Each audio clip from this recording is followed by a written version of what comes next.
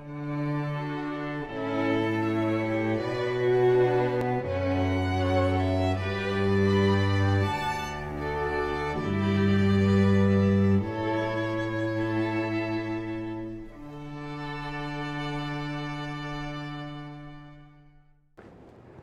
welcome back to the Cyber Underground, where we dig deep to find out how cybersecurity touches all of our lives every day. Today we're going to talk about the deep web, the dark web, and the mysteriousness of what can't be found and then found on the deep web, mysteriously enough. And today we have a special guest star with us, Mr. Gordon Bruce, also known as Gordon the Tech Czar. Welcome. Nice to be here.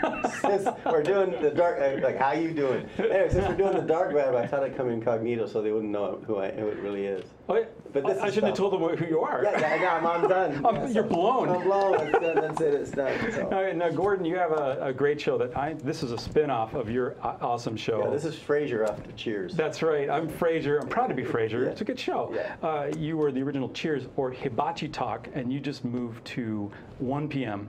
on Wednesdays. 2 p.m. on Wednesdays. 2 p.m. on Wednesdays. 2 p.m. on Wednesdays. And I'm taking your old slot as of the 19th. As of the 19th, you get the old 1 p.m. The 1 p.m. on Friday slot. Right. So right. have fun. It's all yours. Thanks. Hey, you know, I like that slot. So, and I like shifting things around. So Wednesday's going to be interesting. It just messes up my Sunday because now I have to get the show ready on Sunday. So, but that's all. Yeah, you scheduled a little off. Yeah. What's coming up next week for you? We got a guy coming in talking about document management and a few other things like that. So we'll see. So document management got some holes in it. Always, yeah. If you use Microsoft's tools, open to Active Directory, one of the biggest holes in the system. Tons of holes. I've heard a lot about that. Yeah, we're going to talk about that. Interesting one of the reasons stuff. why I got out of that business is just patching the holes. Yeah, patching the holes. The 3-ring binder holes. You're right. Yeah. So got that happening next week. So we're good. So next week on this show, we're going to be talking to somebody from HMSA, from the cyber group over there at HMSA, and we get to learn how seriously they take cybersecurity at HMSA, which is our Blue Cross Blue Shield vendor out here. Yeah, that's our match. And so, and on this past show, we had Hawala Greavy was our guest in the past show, and he does HIPAA compliant email encryption and HIPAA compliant document management and HIPAA compliant forms. So have HMSA watch that show. It'll be a good one for them to watch. I will. Maybe they actually will learn something. I don't know. Be kind. I will be kind. They may watch the show and say, sorry, we can't make it. Yeah. At the last minute. Actually, you know, I sent a list of about 15 questions, and they said, well, we can actually answer the top 3 and nothing else. And nothing after that. It was like talking to the NSA. The big guys. It's challenging. You know, us doing these shows. The challenge is you get the big guy, the corporate guys in here, and they want to see the script and they want to see the, you know, what happens on every minute, and our shows don't work that way. Yeah, I wish they did. I wish I was more professional, but I'm not Stephen Colbert. I can't pull it off. Well, my standard line says, this is not CNN. This is not CNN. This is how we do it. That's a good one. Well, tell me a little bit about yourself so my audience knows who you are, why you're the Tech Czar. Oh, why I got the name the Tech Czar. So, you know, I've been in the tech industry for 50 years. Wow. It's been a long time.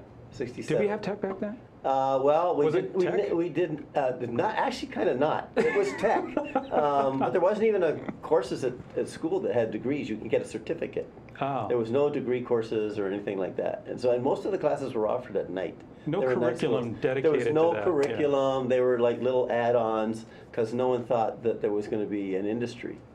And how wrong can you get? Yeah, no, I remember my dad saying, this is a fad, these computer things, this is going away. And that was in 1982? Yeah. Well, no, they were already there. I mean, in 1967, when they put the first large IBM mainframe at the Corporation City of Toronto, they put it in a big glass facility right at the entrance of the city hall. So when you walked everyone could in, see. you could see that they were now we're tech people. Tech people in behind this glass wall and so on. So I've just been in the tech industry a long time. I got the Tech Czar handle when I did my 8 years of service, community service with the city and county. So when I got, you make it sound like it's part of your probation. I've always everybody should do it. I think everybody should do probation. Yes, in government.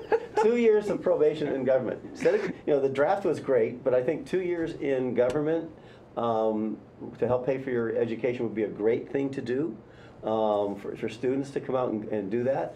That 8 years I spent of my life in government as the director of IT for the city was a huge awakening. It didn't pay squat, but I tell you, it was a great awakening. Got to know how government worked or doesn't work.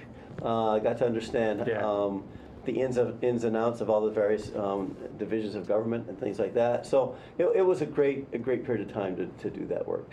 So when it was announced that I was going to be the CIO, one of my buddies around town said, "Oh, now you're the tech czar," and that handle just stuck. Yeah, and that never went away. So. So that's my shtick, and I'm going to stay with it. I like it better than maybe like Forrest Gump, and that would have been a terrible one. That would have been awful. Yeah. I don't know how that would do tech, though. I have to think that one through. Well, tell us a little bit about what you know about the deep web and the dark web. And the upfront web. Yeah, and the upfront. Well, let's talk about the regular internet first. Good point. So this is an interesting juxtaposition, maybe is a good word for it. But if you think back, when the World Wide Web started to get its goings, and if you think before that, now when I was using the internet in the 70s, it was called Plato, Plato. That's back ARPANET. ARPANET, you got it. Right. So I was using that back in those days, and it was not screens; it was like a teletype machine that you more of a dumb terminal. Yeah, just a dumb. It wasn't even a terminal; it looked like a typewriter. And so you would type things in, and then you get the stuff coming back. You know that chatter you hear like in the old movies, things like that. So that was when it all started. But when and you know this better than me, when the internet started to take off and the World Wide Web got formed, then you started getting to the internet. And I remember I was working for a company at the time, and I built a website for the company, and they said, "We don't need this. Why do we need this? This is silly. Yeah, this is like superfluous. Silly. It doesn't. It's non sequitur. It's not going to. What are we going to use this for, right? And they're a large real estate company, and so just think of where the real estate industry has gone as a result of the internet. Yeah, everybody looks to the internet first when they're looking for a house. Sure. I mean, what's the first thing I do? I go to when I'm looking for something. I go to YouTube. And I check there. That's my first search engine right now is YouTube, which is owned by Google or Alphabet or whatever they're called. Oh yeah, I think it's Alphabet. Parent company. Yeah. So anyway, so you think when we do a search on World Wide Web at Bing or Google or wherever, you're hitting that top layer. That I'll call it the somewhat fresh layer of the internet. That's 5%. That's the fresh powder of the snow on the internet. So when you get responses back there, you're getting 5% of what's actually out there. Because they filter it. I mean, they being the Googles and the Bings and so on. They filter that content to limit you from seeing other things that are in the deep and in the dark web. Well, websites do this too. Right, with a robot doctext file that they can add to their main directory that says exclude these directories. Yeah. But then people that are malware oriented, like black hats, will ignore that and index you anyway. But Google doesn't do that.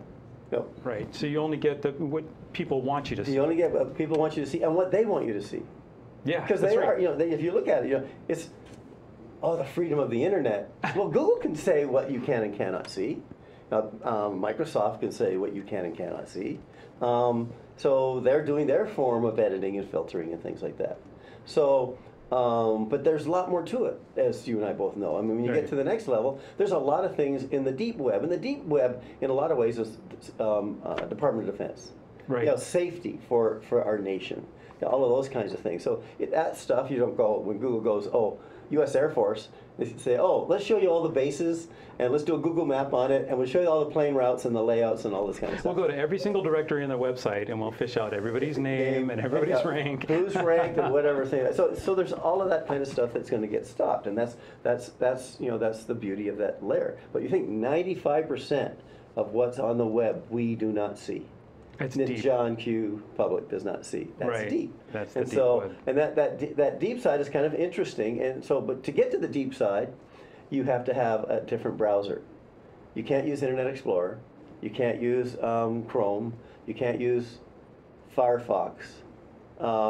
They do the same kind of editing or filtering. You have to take one like Tor. Right? And you know that one. Sure, Tor. It's the most popular because it's probably one of the easiest to install and use. It's one of the easiest to install. And interesting about the Tor browser, which you can download. You can take Tor and go and download it. Now, don't be careful with what you do. Now, once you download it, Pandora's you box. will reap the rewards of what you've just created. So, but you can download the Tor browser, Right. and now that doesn't have the filtering that was there before. Now, the interesting thing about the Tor browser, that was military grade. The military created Tor browser, and so when that went public, it became a 501c3. So the Tor browser is a 501c3 nonprofit, just like ThinkTech, that people fund to keep it going. What's interesting is 80% of the funding for the Tor browser comes from the U.S. government.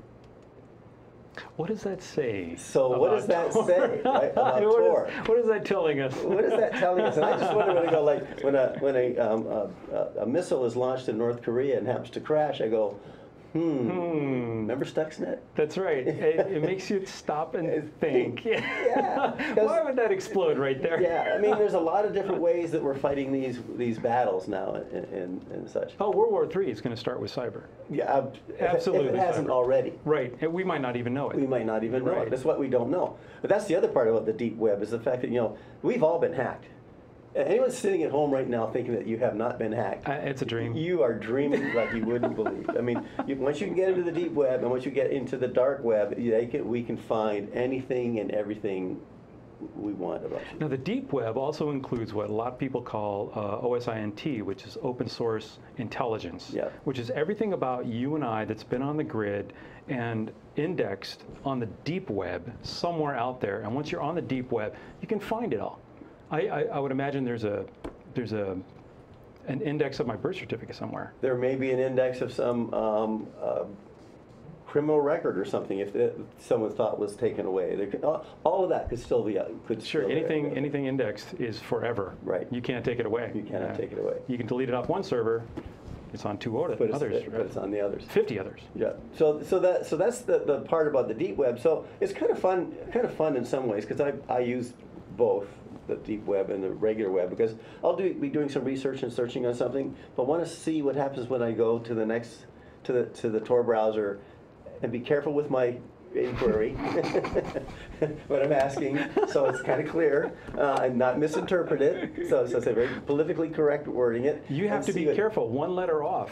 Well, or even just turning a couple of words around, and all of a sudden it can be different results yeah. And misinterpreted, and next thing you know, those kinds of things are happening. So I do that from time to time just to see what other papers come up. And that's one of the other things that's interesting. Is that you can do a Google search on Bing or a Bing search on Google and get certain papers, right? Mm-hmm. Writings. Right. I can do it in the deep web, and I get others with more detail in it, or even some things that are actually redacted documents that came from other locations. Not illegally, but they are out there, but not normally the kinds of things that the main browsers would put up. And unfortunately, on the deep web, some people are in charge of servers where they post information and they have no idea it is a web server. And that file system they just dropped that file into is actually published somewhere on the deep web. Yep. And people can actually access this stuff. And that's where you get all these scanned documents or the old microfiche documents. Someone says, oh, I'll just hand them over to that file server. And it turns out to be an Apache web server and they didn't know it. Right. Now you're indexed forever. So a great example. So you may have someone that says, oh, every year I get my tax returns and all my files scanned in at the local shop down the street. And that's stored on the printer. Yeah. And that guy's computer. And on their server, and then they give you the DVD, yeah. right? Their right. CD, whatever. Say here he is. Right. But all of your documents just got put there, and if that particular server is exposed, they may end up in the deep web. And it doesn't have to be a server. Yeah. So on the Internet of Things, especially, I don't want to name which kind of printer, but many printers have a hard drive inside and a little file server and a web server that sits on that printer, especially the commercial grade ones. Right. And you scan documents and it gets cached there. Right. And it stays until you wipe it out. And if you don't know it's there, you never wipe it out. And so your documents at wherever, I'm not going to say which tax place, but yeah. if you go to a tax place and they scan it, it's on that, and right. there's not a lot of security on those machines. Once you're inside the first layer of security in any network, that's an available resource. That's you can go get right. it. And that's why I tell everybody, you've been hacked. You don't. And what was the latest one? Just kind of digressing a little bit. So, Orange is the New Black. Right. That TV series. Right? Yeah. The guy hacked the series. and put it up on the internet. So you can get that series now on the internet. He told Netflix, I won't put it up if you pay me a Bitcoin ransom. Yeah. They said no, and he put it up. So now they're going like, wait, how did that get up there? Because we have all these security, the security stuff in place. It was some small graphic artist company that do the final little touch-ups on the post-production stuff. Yeah, do the little two-person shop. They got it off theirs. So you put everything in place, but that one little thing where you handed it over to the guy around the corner. And it's always a human. Oh yeah. 90% of the time, it's a human first. Yeah, it's a human first. We got to take a 40-second break, so we'll be back very soon. Hi, I'm Carol Cox. I'm the new host of Eyes on Hawaii. Make sure you stay in the know on Hawaii. Join us on Tuesdays at 12 noon. We will see you then. Aloha. Match day is no ordinary day. The pitch, hallowed ground for players and supporters alike. Excitement builds. Game plans are made with responsibility in mind. Celebrations are underway. Ready for kickoff, MLS clubs and our supporters rise to the challenge. We make responsible decisions while we cheer on our heroes and toast their success. Elevate your match day experience. If you drink, never drive. You're watching ThinkTech Hawaii, which streams live on thinktechhawaii.com, uploads to youtube.com, and broadcasts on cable OC16 and Alelo 54. Great content for Hawaii from ThinkTech. Welcome back to the Cyber Underground. I'm your host, Dave Stevens, and this is the Tech Czar Gordon with me here talking about the dark web right now. We went through the regular web, the deep web, and now we're into a portion of the deep web called the dark web. Right.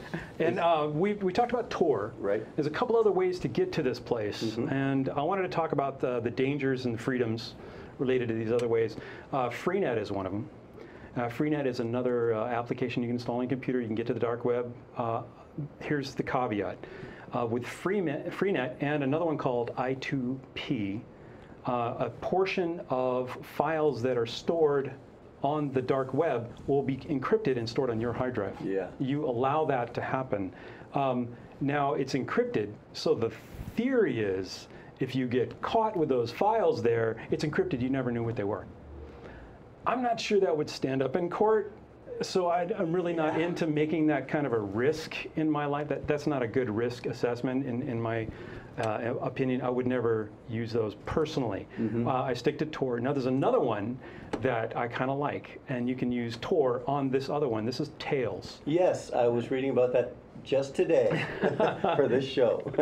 Tails has been around for a little while. It's becoming more and more popular. You can run the whole thing off a USB drive, and then you can put Tor on it, and you can make it persistent, which means it's a mini computer and it has storage with it and will save your changes every time you take it down.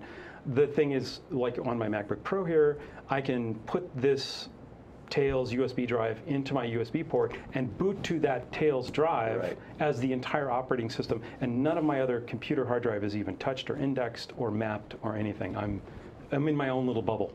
And then I go browse the web, and they can hack away, but it doesn't affect my personal files. Yeah, they're just hacking away at a device. Right. They just I'm basically part of the Internet of Things, and I can browse that way. So Tails is not the easiest thing to install on a USB drive. You have to make it bootable, and then you have to put this OS on there. But there's plenty of sites that will step you through each part of the process until you get the final product. And if you actually do that, it's nice to have that in your pocket.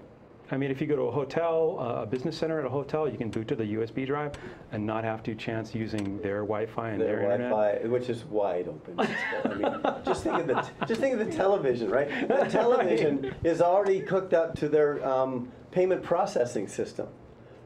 Right? So you go in there, you can just hack into that TV and get to their payment processing system. And get to people's credit card. They get their credit card. Oh yeah, so you know what? I can book movies on your credit card.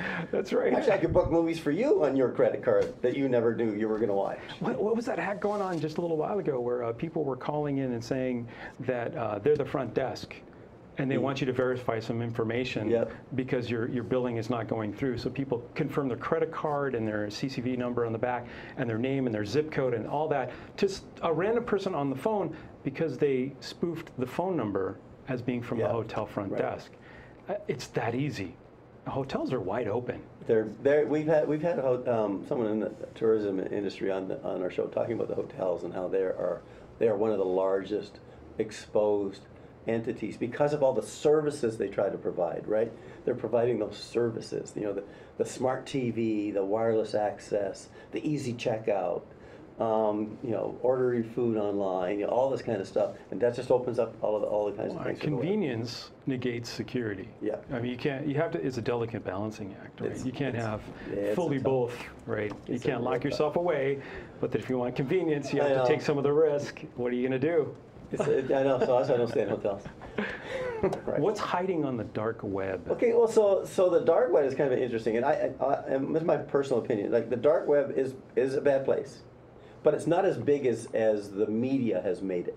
I think the media, and why is the dark web such a popular media thing? Is because it's media.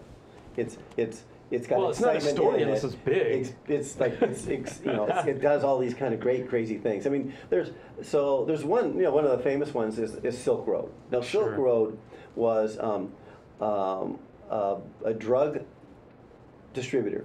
So you could go online and you could purchase your illegal drugs online, and then they would be shipped to your home or wherever after you paid the fees and such. Now, the thing about Silk Road that made it interesting is the fact that their customer service was ranked one of the best in the world.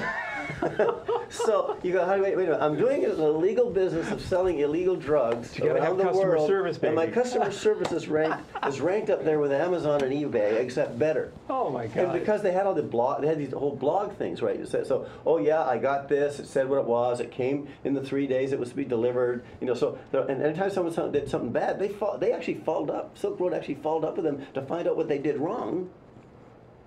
These are actual business people, but they see the greatest profit in something that's illicit. It's something that's illicit. And the U.S. government got wind of it and started looking at it. Now, it's interesting, the guy that founded Silk Road, his sentence is life in prison without parole.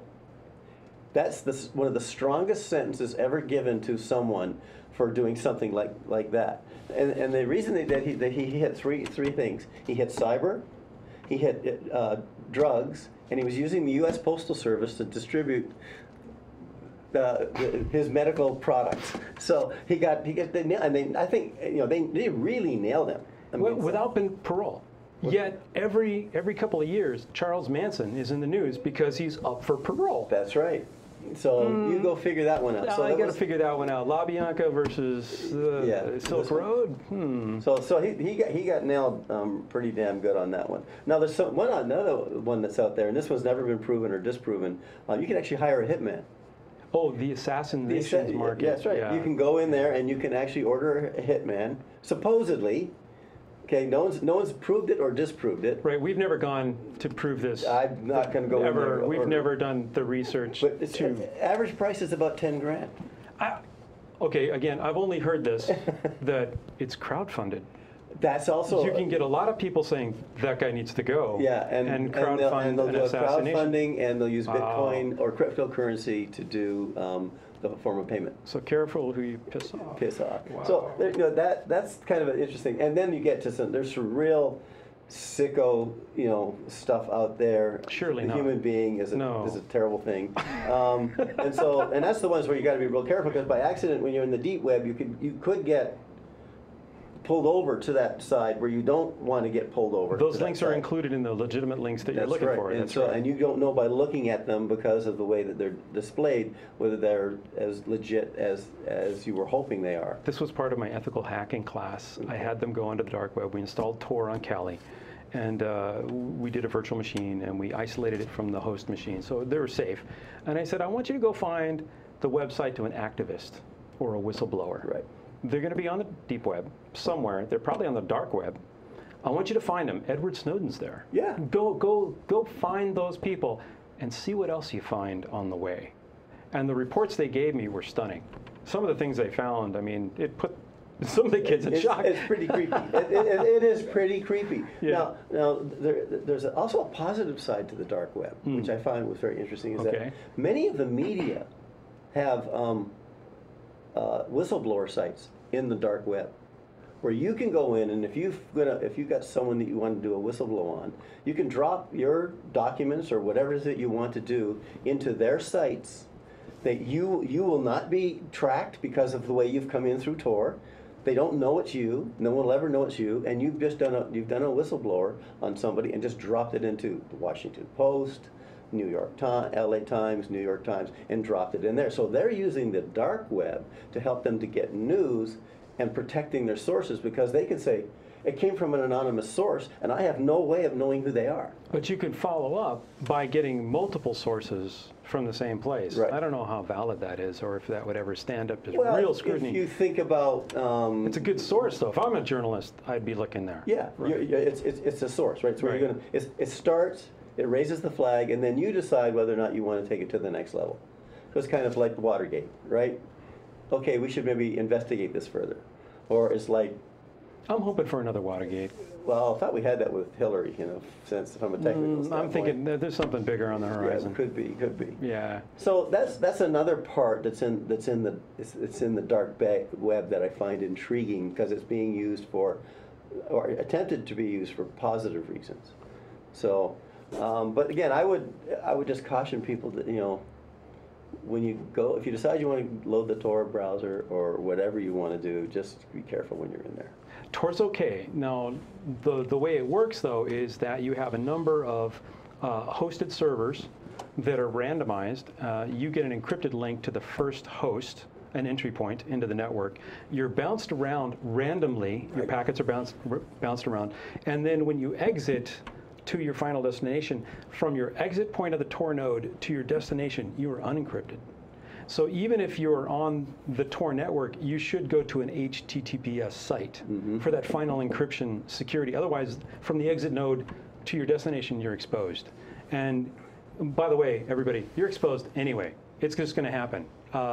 Every device out there on the internet tracks a little bit of your activity and keeps a little bit of your information in cache, or router tables. If you go through a Bastion host, those things can keep cached files for quite some time. Yep. You leave Smart TV. Smart TV. You leave footprints no matter where you go. If someone wants to dedicate the resources to find you, they'll find you. There's no anonymous anymore. So just think, if you walked into a department store and they've got cameras, they got you. Yeah, that's it. You're done. You're already on there. With facial recognition and all the things that are available today, I mean, you're there. So, I mean, maybe we should all be wearing burqas. I don't. How do we stay safe? How do you say? Let's take 30 seconds to just say, how do we stay safe? How do you stay safe on the dark web? It's like anything. Well, first of all, to stay safe in the dark web, just don't go to the dark web. That's the first tip. That's the first tip. Right. Second is, if you want to go to the deep web, there has to be a real compelling reason. Real compelling reason, and if maybe you're doing research or you're in other areas. Stay off the bad sites. Yeah, because people can track you. You're right. Don't even enlarge your browser to the maximum width, because then people know your maximum screen resolution and they can see how many times you And come they'll back. do keyloggers on you and all that wonderful stuff. Well, we're going to have to wrap this up. Okay. This is so interesting. I want to do a whole series of these shows on the dark web where we really get into the nitty-gritty and tell people what's really out there and show them how dangerous this really is. Thank you for being on the show. Don't forget to watch Hibachi Talk. It's on Wednesdays at 2 p.m., right? That's Wednesday right. at 2 p.m. and 2 come p.m. back here next Friday at 5 p.m. The following Friday and every other Friday will be at 1 p.m. Aloha, everybody.